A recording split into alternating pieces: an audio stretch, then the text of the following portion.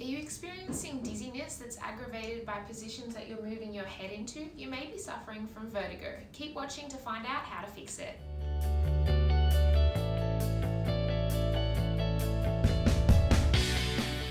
There are multiple causes of vertigo, which range from migraines, mini strokes, and the most common is an inner ear problem.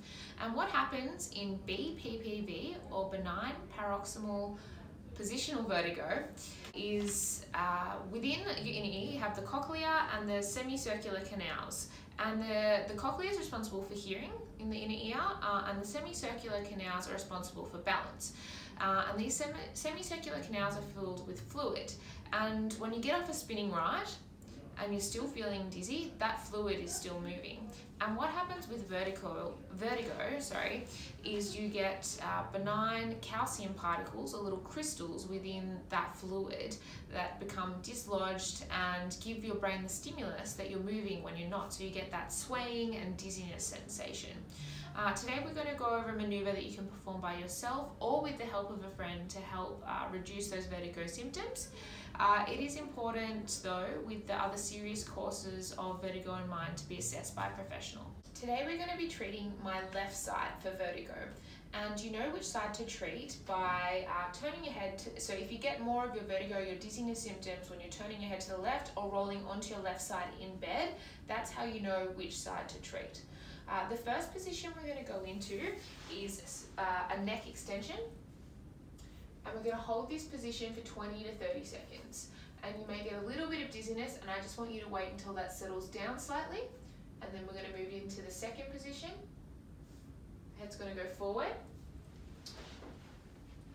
We're going to tuck it in slightly. And again, we're going to hold this position for 20 to 30 seconds. And then when the dizziness starts to settle down, we're going to turn our head to the left and hold this position for 20 to 30 seconds until the dizziness settles down. Next, we're going to come up onto all fours, leaving our head turned over towards that left side, holding this position for 20 to 30 seconds. And the last position we're going to reach is back to that original upright position with that head turned over towards the left.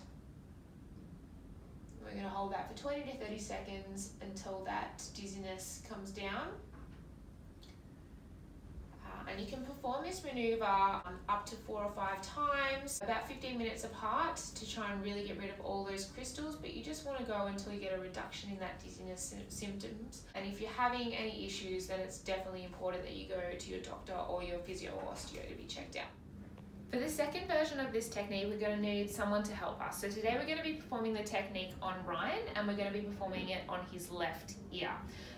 For the first position, we're going to have him seated on a bed or somewhere where his head can go back into an extension position. That'll make more sense when we're performing the technique. But you get them to sit down for 20 to 30 seconds, just let everything settle. And then the first position we're going to get them to come back into is extension, coming back nice and quickly and dropping that head 45 degrees towards the left. And you might get a little bit of eye twitching here, feeling a bit dizzy, and we're just going to wait till that settles down. That may take 30 seconds to a minute. Once that starts to subside, we're going to go 45 degrees to the right. Holding that position again, you may feel a little bit dizzy. Wait until that subsides, and then we're going to get Ryan to roll over onto his right shoulder. Yep, good. Keeping that head facing down, so still at that 45-degree angle.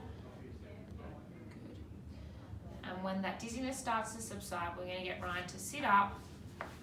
Sit up for me, yeah, good. Keeping that head facing to 45 degrees. And holding that for 30 seconds to a minute until that dizziness comes down. And that's it. That was some tips to help with your vertigo. I hope that helps, guys, and we'll see you soon.